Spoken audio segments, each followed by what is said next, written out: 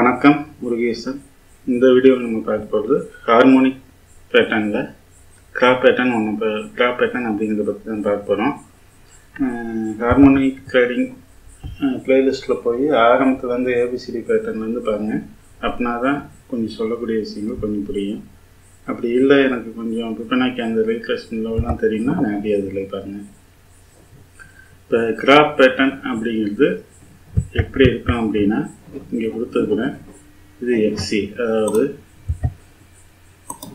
இந்த மாதிரி எக்ஸி ஒரு ப்ரைஸ் வந்து மூவ்மெண்ட் ஆகுது. அடுத்த ரீட்ரேஸ்மெண்ட், இது ஃபஸ்ட்டு புள்ளி எக்ஸு, ரெண்டாவது புள்ளி ஏ. அடுத்த ரீட்ரேஸ்மெண்ட்டு 0.618, அதாவது 61.8% பிப்பனாக்கி ரீட்ரேஸ்மெண்ட்டை விட குறைவாக இருக்கணும். அது இருக்கலாம், அதை விட குறைவாக இருக்கணும்.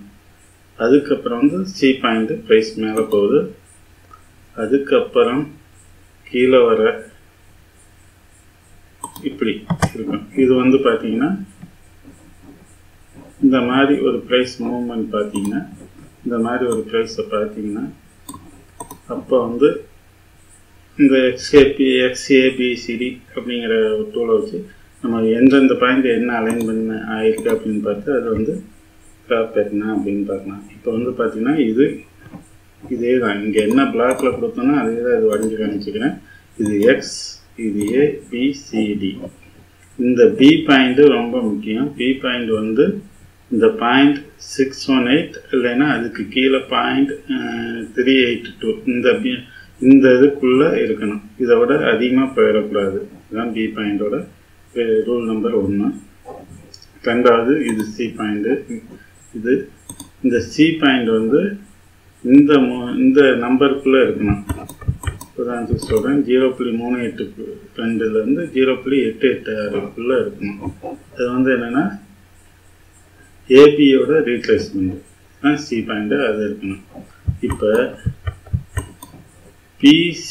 பிசியோட ப்ரொஜெக்ஷன் அப்படிங்குவாங்க. இது வந்து என்ன, 2.618லேருந்து இந்த 3 நம்பருக்குள்ள 3.14 இல்லைன்னா 3.618 அந்த நம்பருக்குள்ளே இந்த ஏரியா வந்து அலைன் பண்ணாங்கன்னா, அது மட்டும் இல்லாமல் இந்த எக்ஸிஏவுக்கு ப்ரொஜெக்ஷன் 1.618. இப்போ இந்த இடம் வந்து பார்த்தீங்கன்னா 2 கிரைட்டீரியாவை இந்த எக்ஸிஏவுக்கு ப்ரொஜெக்ஷன் இந்த இதுவும் மீட் ஆகணும். ரெண்டாவது பிசியோட ப்ரொஜெக்ஷன் இந்த நம்பருக்குள்ளே இருக்கணும். இந்த மாதிரி இருந்தது அப்படின்னா அது வந்து கிராப் பேட்டர்ன், அதாவது நண்டு இருக்குல்ல அது. இதே வந்து இப்படி டி பாயிண்ட் கீழே இருந்தது அப்படின்னா இங்கேருந்து ப்ரைஸ் வந்து மேலே இப்படி மூவ் ஆக போகுது அப்படின்னு பொட்டன்ஷியல் ரிவர்சல் ஜோன்வாங்க. இது ப்ரைஸ் வந்து மூவ் ஆக போகுதுன்னு அர்த்தம்.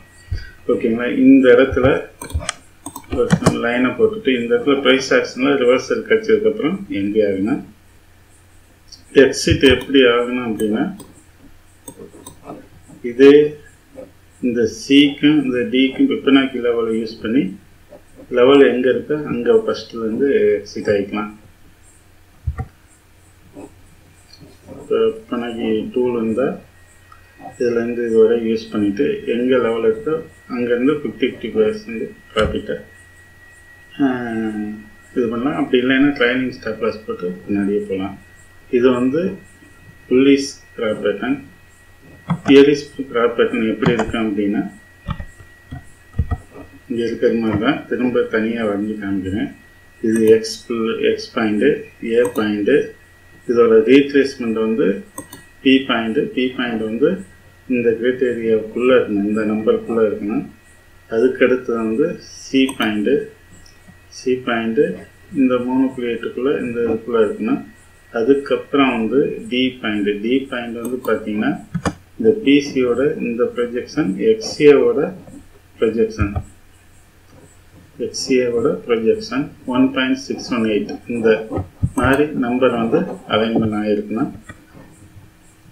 இங்கே வருங்க. இந்த மாதிரி செமிகாலன் கொடுத்துருக்குறேன் அப்படின்னா இந்த நம்பர்லேருந்து இந்த நம்பருக்குள்ளேன்னு அர்த்தம். இது மாதிரி செமிகாலன் கொடுத்துருக்குறேன்னா இந்த நம்பர்லேருந்து இந்த நம்பருக்கு வரையும் அர்த்தம். அதே மாதிரி இது இப்படி கொடுத்துருக்குறேன் அப்படின்னா இந்த நம்பருக்குள்ளே எந்தெந்த நம்பர்லாம் ஆகும்னா இந்த இதை வந்து நீங்கள் கண்டிப்பாக நல்லா பார்த்து புரிஞ்சுக்கணும். இப்போ 0.382 செமிகாலன் 0.68னா இதுலேருந்து இதுவரை 6.18னா இதுவரை ஃபஸ்ட் இந்த 3 நம்பர். இப்போ வந்து 2.618 3.618னா 2.6 இந்த 3 நம்பர். ஓகேங்களா, அது மாதிரி புரிஞ்சுக்குங்க. இங்கே இந்த இது வந்து பியரிஷ் கிராப் பேட்டர்ன். இங்கேருந்து கேண்டில்ஸ்டிக்கில் ரிவர்சல் கிடைச்சதுக்கப்புறம் செல் பண்ண வாய்ப்பு இருக்கான்னு பார்க்கணும். ரெண்டாவது வந்து இந்த இடத்துல வந்து ஒரு இப்போ இந்த மாதிரி ப்ரைஸ் இருக்குது. ஒரு பெரிய ஒரு க்ரீன் கலர் கேண்டிலே போட்டு மேலே போகுது அப்படின்னா பேட்டர்ன் வந்து வேலிட் ஆகலை அப்படின்னு அர்த்தம். அப்படி இல்லைன்னா கேப் அப்பில் ஓப்பன் ஆனாலும் வேலிட் ஆகலை அப்படின்னு அர்த்தம்.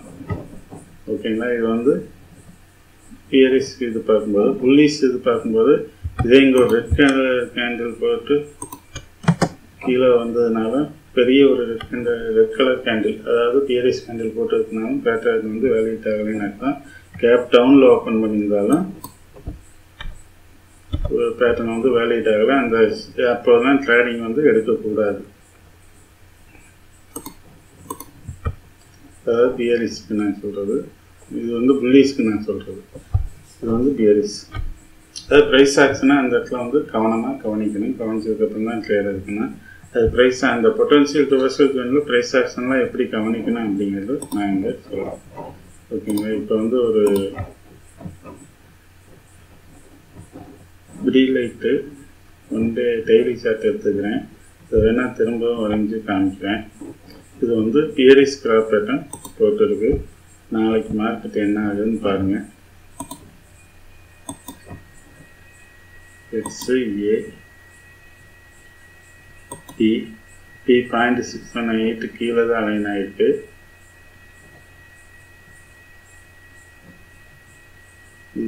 C இதுவும் பார்த்தீங்கன்னா இருக்குது. அடுத்து 1.618க்கு அலைன் ஆகணும்.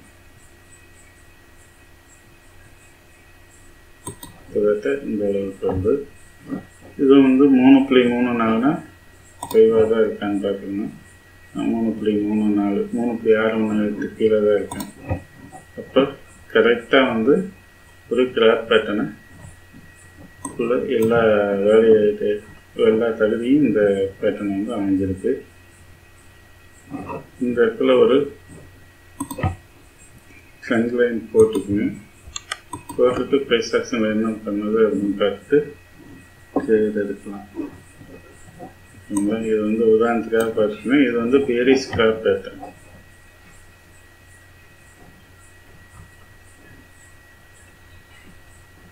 இன்னும் அக்யூரேட்டாக டச் பண்ணலை. நாளைக்கு வந்து இந்த இடத்துல வந்து ஒரு நல்ல ஒரு க்ரீன் கலர் கேண்டில், பெரிய கேண்டில், ஒரு ஸ்ட்ரென்த் கேண்டில் இருந்துச்சுன்னா மேலே போகுதுன்னா ஏற்கனவே உள்ள ட்ரெண்டை ஃபாலோ பண்ணி போயிட்டு இருக்குனாக்கா அந்த ட்ரேடை எடுக்கக்கூடாது. இதே வந்து ரிவர்சலுக்கான ரெட் கலர் கேண்டில் வருதுன்னா நம்ம செல் ஷார்ட் போயிட்டு அடுத்து பிப்பனாக்கி இங்கே சிலேருந்தே யூஸ் பண்ணிக்கோங்க, இல்லைன்னா டிலேருந்தே யூஸ் பண்ணிக்கோங்க.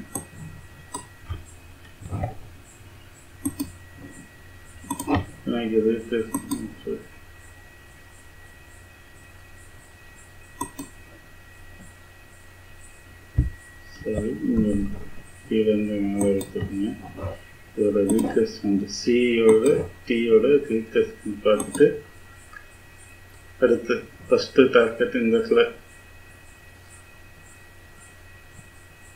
இந்த லெவலில் வந்து ஒவ்வொரு டார்கெட்டாக கூட புக் பண்ணிக்கலாம். ஃபஸ்ட் டார்கெட் இந்த இடத்துல கூட புக் பண்ணிக்கலாம். இந்த பிப்பனாக்கி லெவலை யூஸ் பண்ணி டார்கெட்டை வந்து புக் பண்ணிக்கலாம். அப்படி இல்லைன்னா கைலிங் ஸ்டாப் லாஸ் போட்டுட்டு வந்துட்டுருக்கலாம். ஓகேங்களா, இந்த வீடியோ பிடிச்சிருக்குன்னு பார்க்குறேன். இந்த வீடியோ புரிஞ்சுதா என்னன்னு தெரில. புரிஞ்சதுன்னா லைக் பண்ணுங்கள், ஷேர் பண்ணுங்கள். நம்ம சேனல் புதுசு அப்படின்னா சப்ஸ்கிரைப் பண்ணுங்கள். நன்றி.